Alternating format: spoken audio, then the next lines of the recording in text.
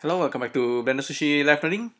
So I will be doing another kind of OSC experiment. I'm using Blender here, and we have Pythonic. So it's gonna be our another experiment to generate procedural sound. So I have this setup that's already working, and hopefully this recording will be successful because sometimes I'm using old MacBook Pro, and sometimes this is too much for the processing power. So yeah, but seems to be working. And basically what's going on here, Blender is inside Blender I'm setting up this script node inside animation nodes that's using Python Sonic module. So instead of using add OSC add-on, I'm using Python Sonic module. And Python Sonic is a module that you can use to kind of trigger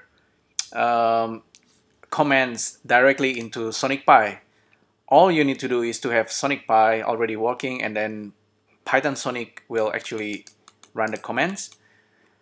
And what's interesting is that with a Pythonic, with a SonicPy version 3.0 and up, you have this OSC and the OSC, and then with a Python Sonic, you also can kind of trigger this OSC message just by using Python. So I really like that kind of method.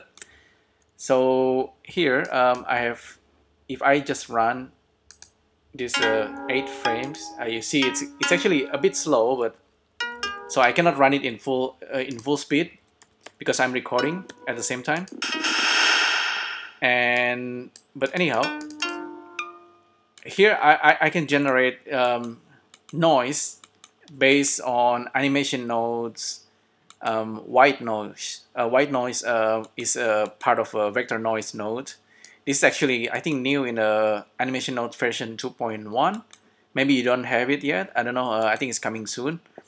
You have a bunch of noise we can use, like Perlin, but I like white noise. It seems to be generating sound that's a little bit more interesting. But anyhow, I'll have to show you first what's actually going on.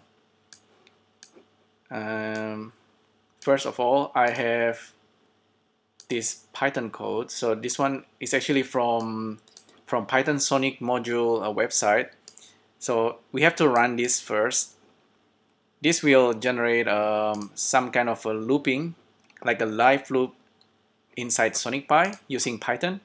So just run this, and then I'm running this one as well. So I have two instruments, the Prophet and the pluck, like some kind of guitar.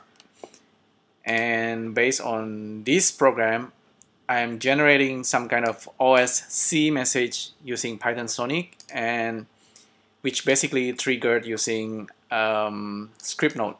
So it's gonna be animation nodes script node.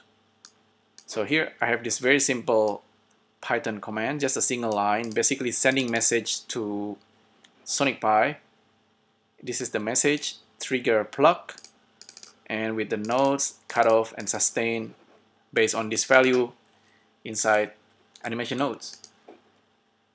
So SonicPy is running, and we have Blender, and I have this basically a way to generate sound per frame. So I shouldn't go over. I think I should only use within the frame. And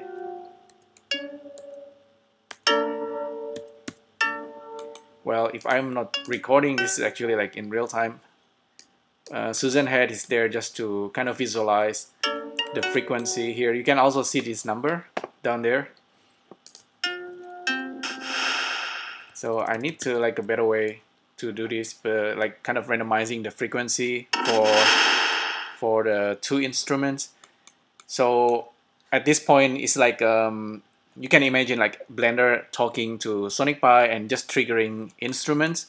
But what will be interesting is that if since this is like OSC message between two kind of machines, or like artificial intelligence, it's not so intelligent, but anyhow, it's kind of like talking to each other.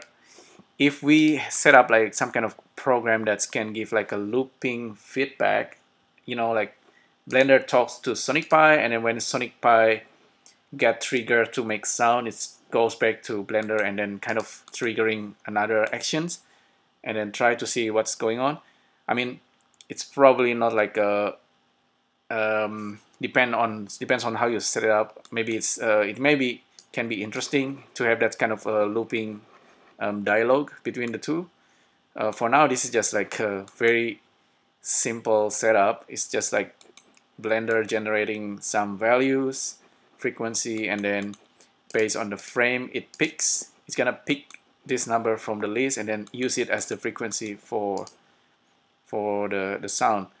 I think if I don't go too fast, like make it 1 frame per second, it will generate sound normally. Like, yeah, it's probably getting slow. I shouldn't do that. Maybe I stop it and kind of pause the recording. But that's pretty much it for this live noding. I'm probably gonna give you this blend files, and yeah, I think you can try it yourself. Thanks again for tuning in. I'll see you next time.